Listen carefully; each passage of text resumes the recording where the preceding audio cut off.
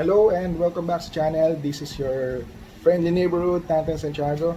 And for this video, i-emphasize natin yung pag-test dun sa kinabit nating Koso racing fan or yung Koso na high flow fan. So kung napanood niyo previously yung video ng installation, mapapansin nyo purely on installation, kung paano tinanggal yung old fan, tapos kung paano pinalit yung bagong fan, tapos yung differences niya from other racing fan. So for this one, gagamit tayo ng special tool, isang thermogun, para makita natin yung temperature, yung differences niya from stock, and kung meron nga bang difference pag pinalitan mo siya ng bago yung racing fan from Koso. So ito yung gagamitin natin, thermogun na ginagamit sa mga hospitals, sa mga malls bago ka pumasok.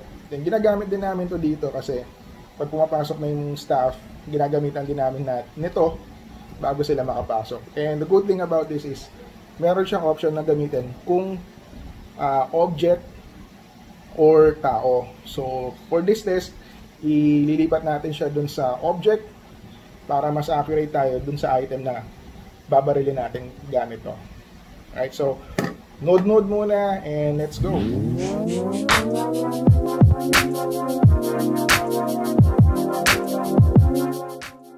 Pagkatapos nating ikabit yung racing fan from the previous video, kinalas ko uli siya and ibinalik ko yung stock fan and tinanggal din natin yung air guide dito sa gilid ng enclosure ng fan. So as you can see, pag wala yung air guide, parang magtatalbugan lang yung hangin pabalik dun sa sides and hindi siya diretsong makakapasok sa loob unlike dun sa merong air guide. So check natin ngayon kung ano magiging outcome if ever na wala yung mga dating nilagay natin. So balik tayo sa stock.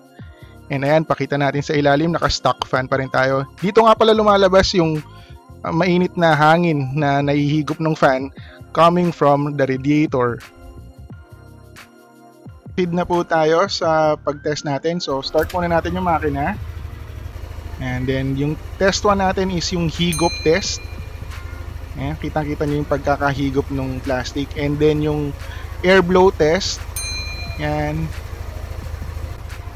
And then gagamitin na natin yung temperature gun natin. Check natin yung temperature ng makina. Set natin muna yung settings from body temperature to object temperature. And remind ko nga pala kayo, the more na nagbobomba kayo ng motor nyo, the more na mas malakas yung paghigop ng hangin. So mas malaki ang chances bumaba ng engine temperature ninyo. Yan, so first reading 78.2, naging 74.5, 78.7, naging 74.2, 77.7 hanggang 73.7.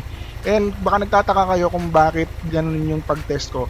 Yung pagpasok kasi ng coolant ay papasok sa top left na portion ng radiator nyo, papunta sa tapat ng blower, then papunta sa baba, then pabalik sa sirkulasyon or pabalik doon sa ipunan or doon sa lalagyan ng coolant natin.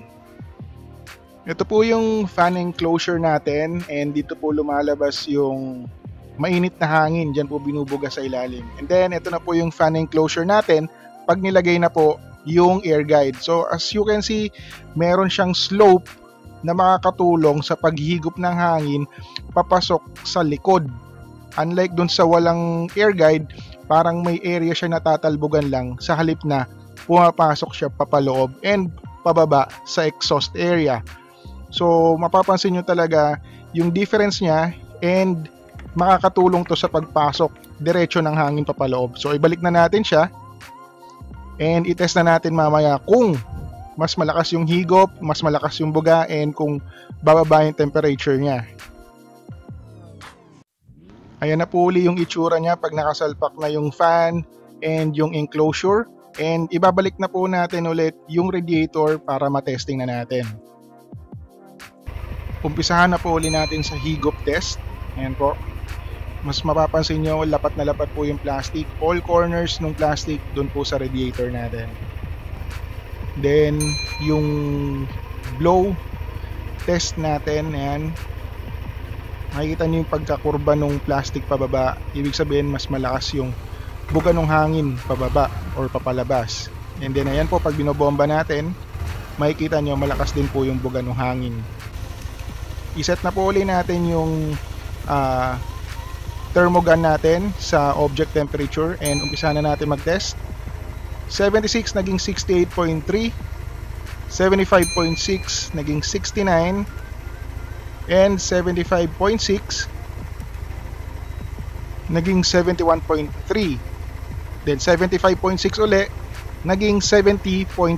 So yun po yung naging temperature readings natin with the Koso racing fan. So i-compile ko po ulit dito yung mga naging test natin para mapanood nyo ulit and mas madali ninyo ma-compare from stock fan to Koso fan. So panoorin nyo na lang po mabuti.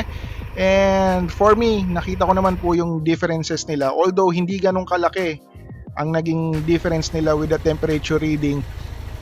Yung test na ginawa nga pala natin, nag-idle time tayo ng about running idle time na 20 minutes.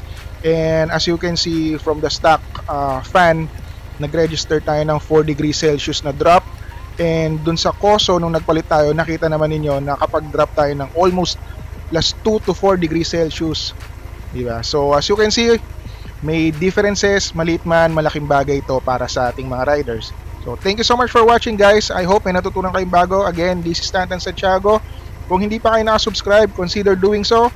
I do upload weekly, so abang-abang lang po. Stay dry and ride safe guys. Bye bye.